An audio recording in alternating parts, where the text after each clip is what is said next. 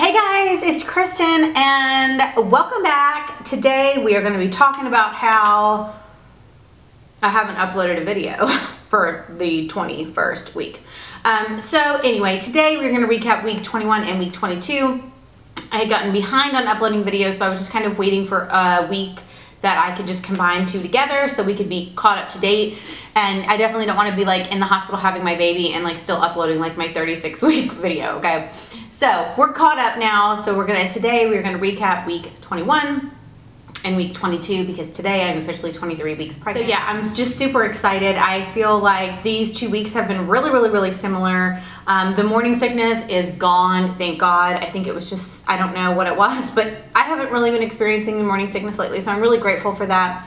My heartburn is ridiculous. I am so uncomfortable. I am just like, so uncomfortable. I can't even tell you, like some nights it's like, so I'm really dehydrated and I drink a ton of water. I have cut out my caffeine to where I'm only drinking like a cup of coffee in the morning, and then I don't drink any other caffeine unless it's like 2-3 o'clock in the afternoon. And if I think I'm about to fall asleep, like can't hold my eyes open, I will drink like a small Coke. And that's pretty much it. Other than that, that's the only caffeine that I'm having, because I found that kind of the more caffeine that I was drinking, the more dehydrated that I was getting, so I cut that out. And so now I'm drinking just a ton of water, and I'm finding that even late at night, like the water is actually giving me heartburn, which I've experienced before, and you know, whatever. But I have experienced it before and it's okay. But so I am taking my Tums and my Zantac. Yes, the Tums smoothies and the Zantac. I've also been having really bad restless legs. I'm looking into actually like buying compression socks because I have been having such a hard time with them. Like it's to the point where they're like keeping me up at night and I'm just really uncomfortable. I constantly want to like jerk my legs all over the bed, like my poor husband, like I'm like kicking the crap out of him.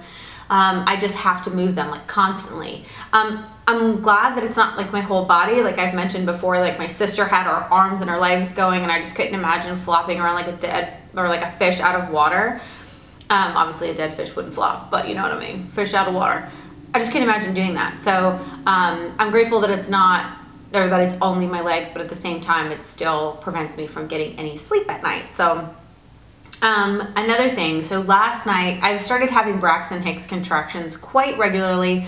I started them at 12 weeks when I was pregnant with Declan. So I've been expecting them from the very beginning. Since these pregnancies are so close together, I've just kind of assumed that I would get them just as early.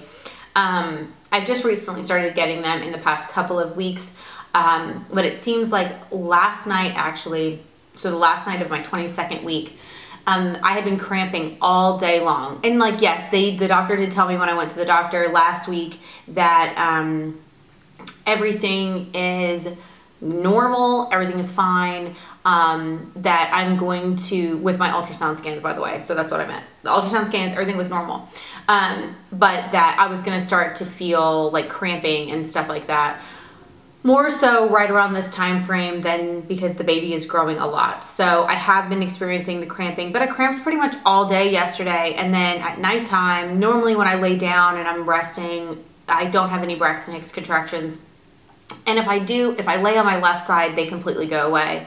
Last night was not the case. It was just very bad. They were the worst Braxton Hicks contractions that I have ever felt. I had them with both of my pregnancies. The first one was very mild. Like I really didn't even know that I was having a Braxton Hicks contraction. With the second pregnancy with Declan, I knew I was having it. I could feel it. I could see it. With this one, at one point I just started thinking like, am I sure that this is really a Braxton Hicks contraction? Because when I was pregnant with Declan, when I went into labor, I still believed that they were Braxton Hicks contractions. I had just been having them for so long that as they started getting, you know, stronger towards the end of my pregnancy, when I actually went into labor, my husband was like, those contractions are timeable. And I'm like, are they? Like, I'm not paying any attention. Second time mom, you know. Third time mom's like, I'm going to be having my baby on my couch or something. I don't know. No, God forbid. No, don't even say that because I need the drugs. this mama needs the drugs, people. So anyway, that was what was happening last night. It was just kind of getting to the point where it was just very uncomfortable. But that it could have had something to do with the fact that yesterday, for whatever reason, like I was doing so much stuff yesterday evening that I really did not drink a lot of water. And I know that if you don't drink a lot and you're dehydrated, you can get the Braxton Hicks contraction. So I'm going to say that that was why they were so bad yesterday, because overall I drink a ton of water, but yesterday for whatever reason, like I definitely had a bottle of water sitting next to me that I did not finish. And so I'm going to say that that was it.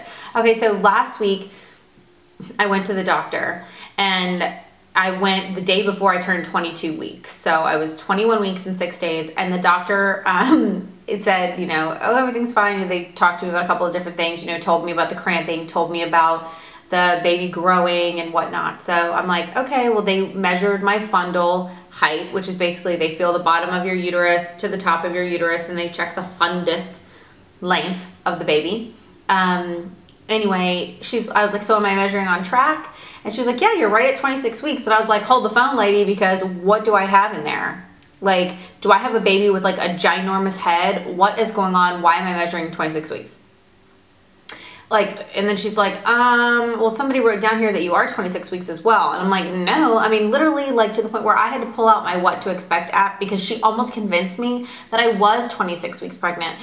And I was like, literally, like, trying to think back, like, what videos have, like, literally, I slept for 4 weeks. Like, what is happening?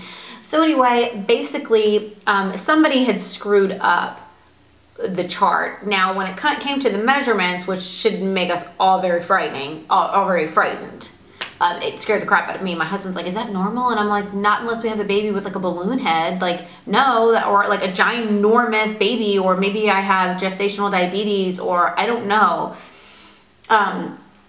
Needless to say, they checked the scans and everything was normal. The baby is not abnormally sized. It does not have a balloon head. Nothing is wrong with the baby. The baby is just a normal baby. And so yeah, the baby is fine. The baby is just a baby. And what is going on is the placement of my placenta. The placenta is directly on top of the baby. So when she went to feel, she felt the placenta on the top and measured me a couple weeks ahead. When she finally got in between and felt, okay, well, wait, let me see here, and she could feel between the two, I was on track at 22 weeks. So we were fine. Scared the crap out of me because, you know, nobody wants to have a baby with a really big head. Nobody does. Like, their head can get as big as it wants to get on the outside, but while it's on the inside, I'd like to have a baby with a really small, round, normal sized head. Both of my boys were both 7'11". They were both the exact same weight. Declan was an inch and a half longer than Daxton. But for the most part, they were like dead on with head measurements and everything like that. So I'm kind of hoping this baby's gonna be the same way, even though they're like, well, you should expect like a 9-pound baby this time. I'm like, baby, you need to calm down, because they told me that Declan was gonna be like 9 pounds and had me scared to death. And he was 7'11", just like Daxton was. So anyway, so that's pretty much all that's been going on this week. I will go ahead and show you my belly. Okay guys, so I'm going to show you guys my belly. I am 23 weeks today. So this is my belly at 23 weeks. So as you can see, I have really, really grown over the last 2 weeks. I just feel, I don't feel like, I mean, yeah, I do feel big, but I don't feel like uncomfortably big. I just don't feel uncomfortably big. Not yet. Like, it's gotten to the point where, yeah, I am kind of waddling around. Like, my husband laughs at me because I'm already waddling. But that's pretty much because of my sciatic nerve. It hurts so bad that I end up like waddling from side to side to kind of relieve a little bit of the pressure, which actually is super duper funny. But yeah, that is it. So I guess I'm gonna go ahead and tell you guys the sex of the baby. I don't have all of my stuff picked out for my gender reveal giveaway, but it is, I will do a separate video on that. So make sure that you're looking for that as well. But me and my husband and Daxton and Declan, we kind of all found out together. My husband already knew, but I found out at home a couple of days later. and I wanted to find out with my son. The cake was a disaster. The woman had like done something anyway. She couldn't make my cake for me. I tried to find like 5 other people to make the cake. They couldn't make it either. And it was just a nightmare, and I just ended up opening the envelope. So everybody, we are having another boy. I know me and everybody else thought it was gonna be a girl. I'm carrying funny. I'm getting big in the back this time, and I don't know, it's just really strange, but it could be that the fact that the pregnancies are so close together. But we are having another little boy. We are looking at more D names, so if you guys have any D name recommendations, please leave them below, because we are really at a loss this time.